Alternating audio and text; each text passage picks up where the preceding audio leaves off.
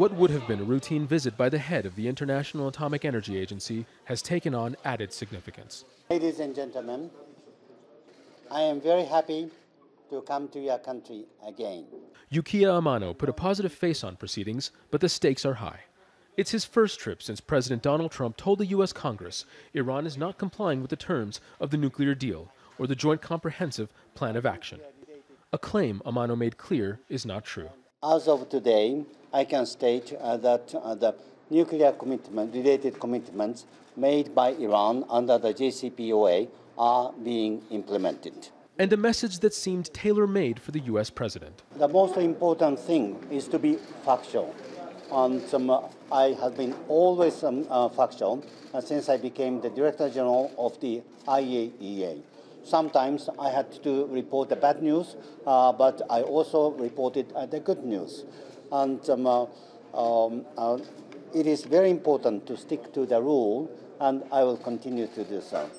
For Iran's leaders, Amano's visit was an opportunity to air their grievances.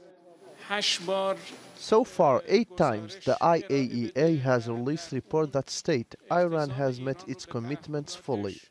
And addressing U.S. demands to inspect non-nuclear military facilities in Iran, journalists were told even talking about it was a waste of time. Military bases are not part of the deal, so it's useless to talk about them.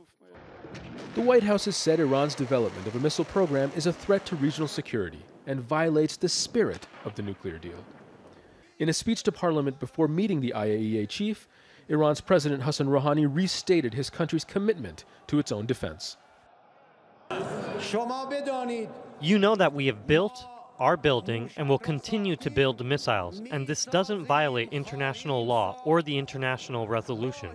The pressure to keep the peace is now on European shoulders.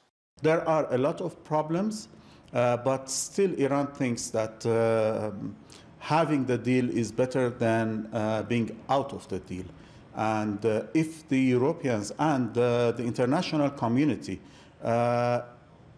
sticks to the deal, Iranians will also stick to the deal. Inasmuch as Amano was in Tehran doing his job, this time his visit became a way of sending a message to any American officials that might be watching. Using the nuclear deal to pressure Iran will not work. Zein, Basravi, Al Jazeera, Tehran.